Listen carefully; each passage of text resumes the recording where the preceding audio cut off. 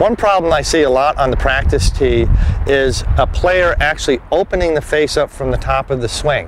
What that looks like is this. The club actually gets into a reasonable position at the top, and then from the top of the swing the face opens, the shaft gets very steep and the hands get out in front, and that really causes some impact problems as you're striking the golf ball.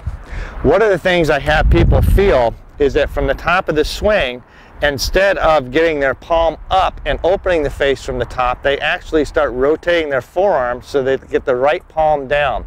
The checkpoint that I like to see is when the club is parallel to the ground, the top edge of the club is pointing straight up. That allows you to strike down into the golf ball, compress the ball, and not lose the ball to the right. Here's what it looks like in slow motion if done correctly. The club is swung up to the top. From the top of the swing, the club comes down. The club is in that position.